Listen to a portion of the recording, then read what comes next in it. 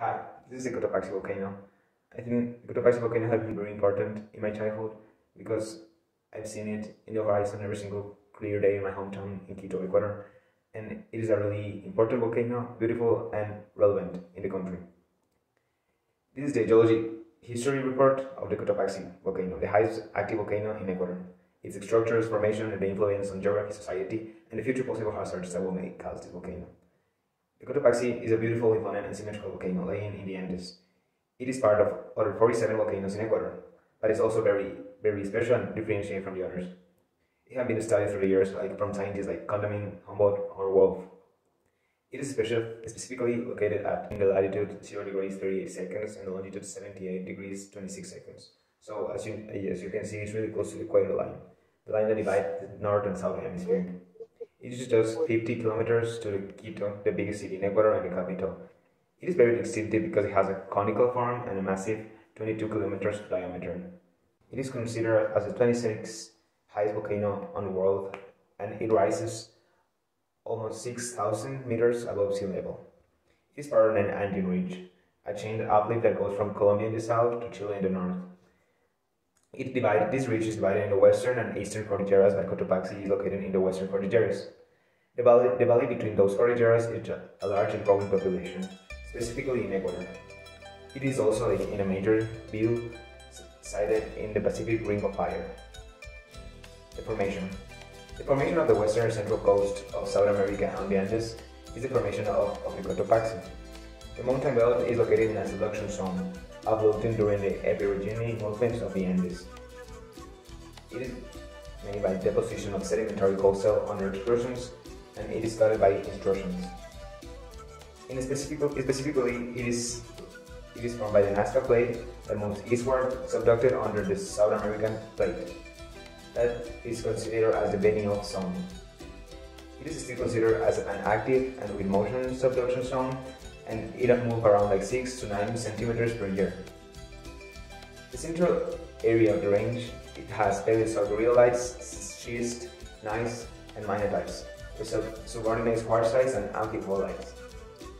The horizontal layering accompanied in the Cotopaxi is also affected by Cretaceous granitoid intrusions.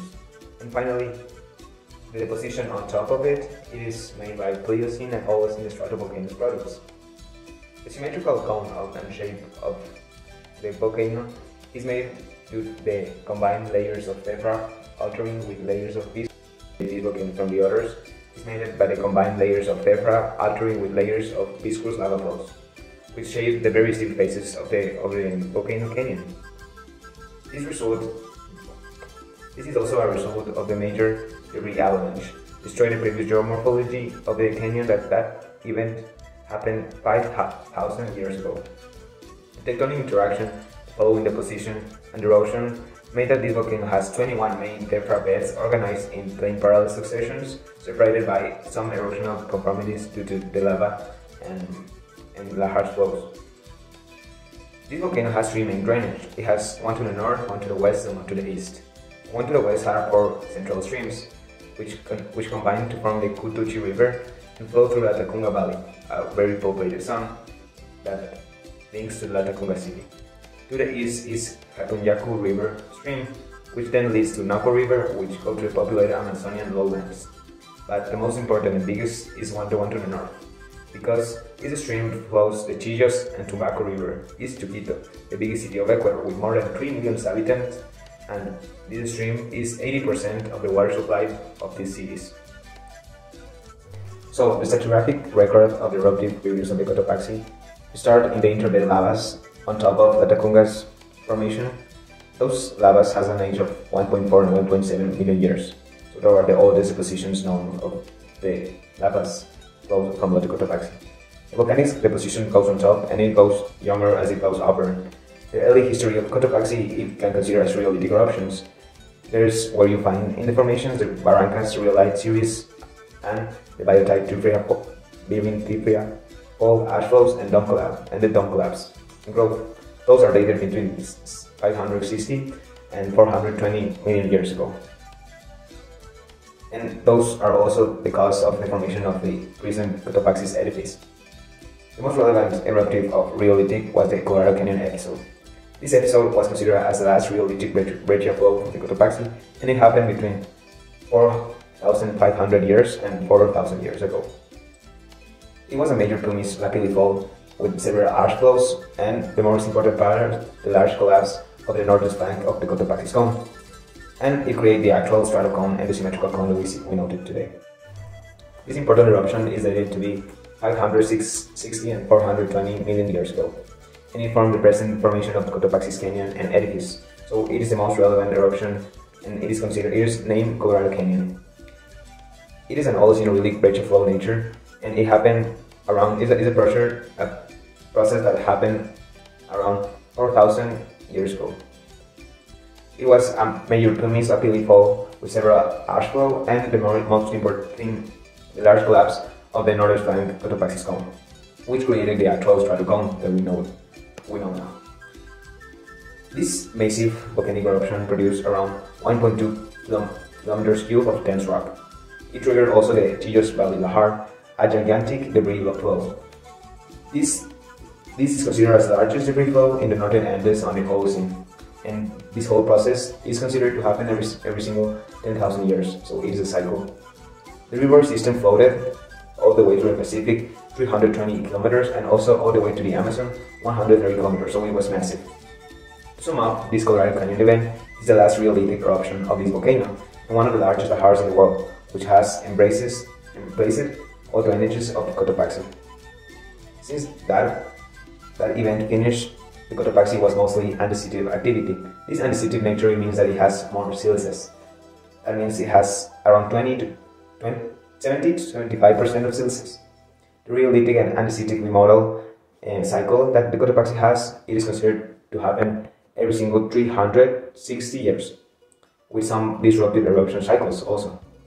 The present character of the Cotopaxi is just andesitic, and since there's human record, so there's just a human record of the andesitic character of the volcano. The human record goes from 1534. It was a really special eruption back then because it was dated and registered by Sebastián de Benalcázar, a Spaniard that was trying to conquer the Indians and the Incas groups in Ecuador. It really influenced this conquering because the Incas retract when they saw the volcanic eruption was happening, which also is a suggestion that eruption had happened in the area for a long time.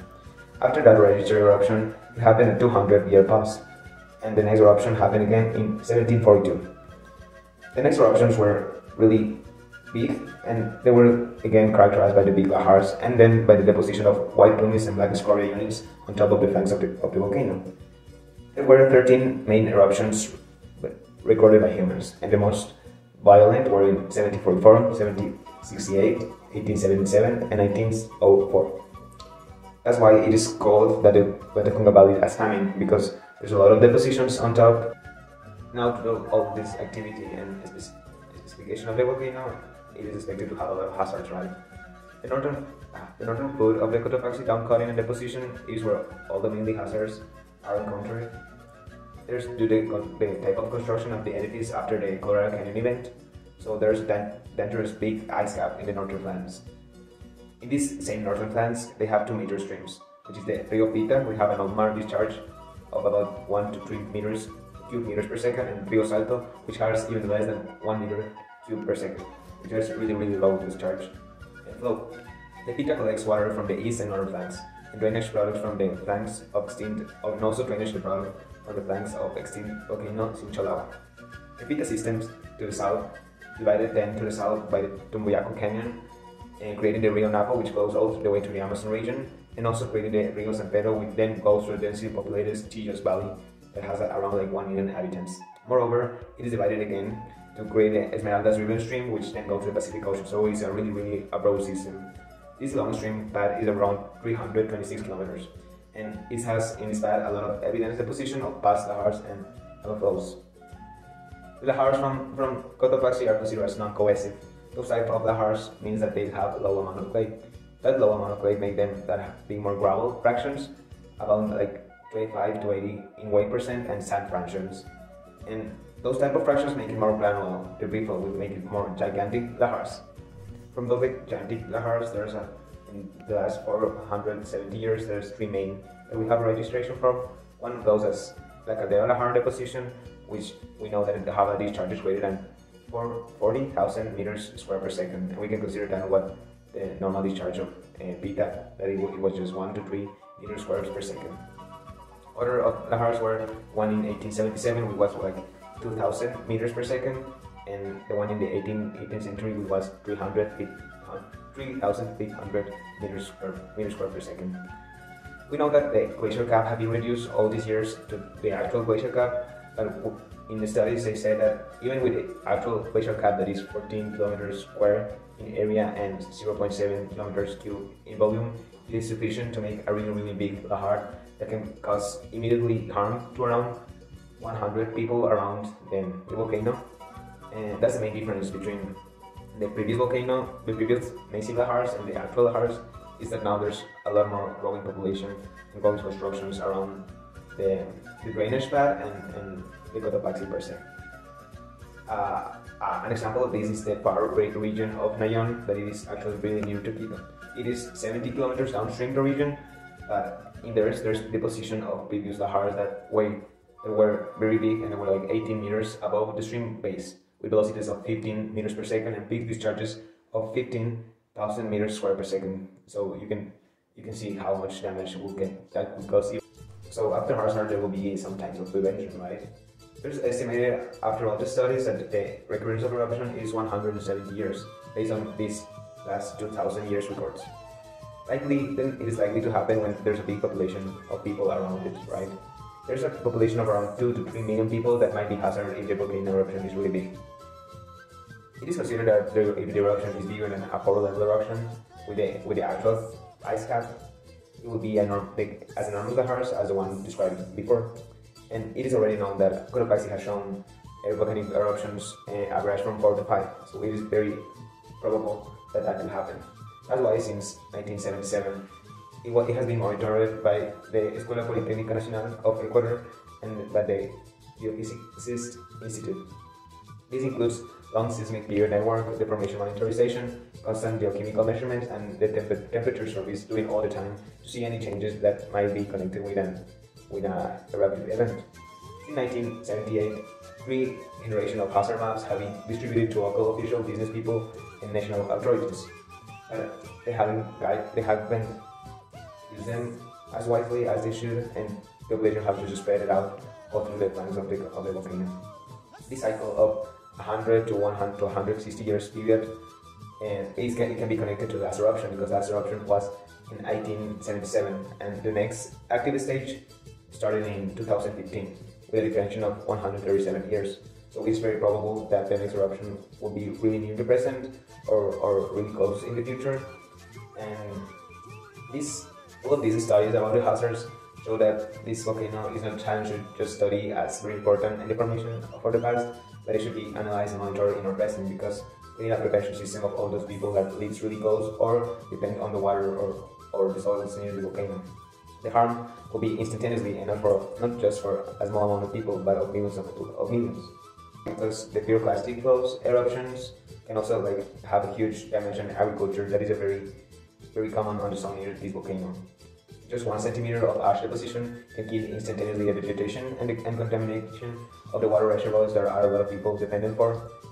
And it has been also registered that this reach of ash flows and contamination can reach up north in Colombia or up west to the Oceanic Pacific, even 500 kilometers away. This is really hard to manage because people get really close to the volcano due to the rich soils it can offer and the water supplies, but those are also the way the volcano can harm the people back.